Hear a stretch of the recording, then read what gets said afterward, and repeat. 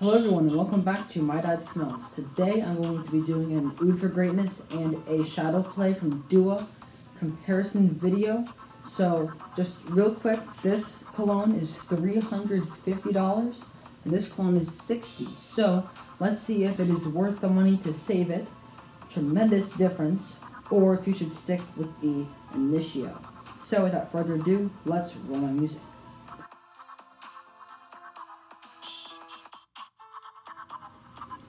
So as you guys know, we are doing a comparison video today between Initio Oud for Greatness and Dua Shadow Play. Now, before we get started, I would like to apologize for not coming out with any content for about 2 months now.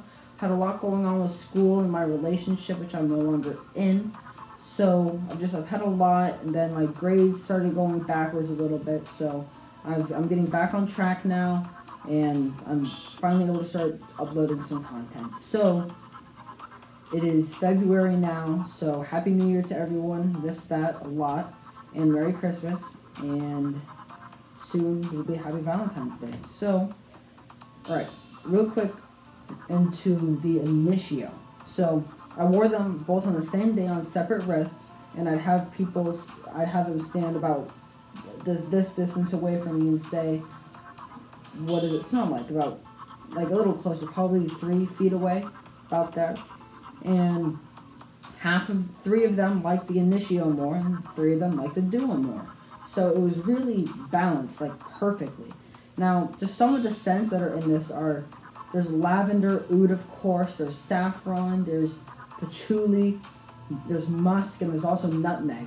And one of the things that one of my friends said when we were at baseball practice, because this lasted till then, it lasted until the end of practice, 12 hours or more, which is like crazy. And he said that he smelled pepper, and I did smell pepper. I don't know whether it was from the cologne or not, but just something that was a little odd that I saw, and it might be something to factor in. But the shadow play smells identical in my opinion.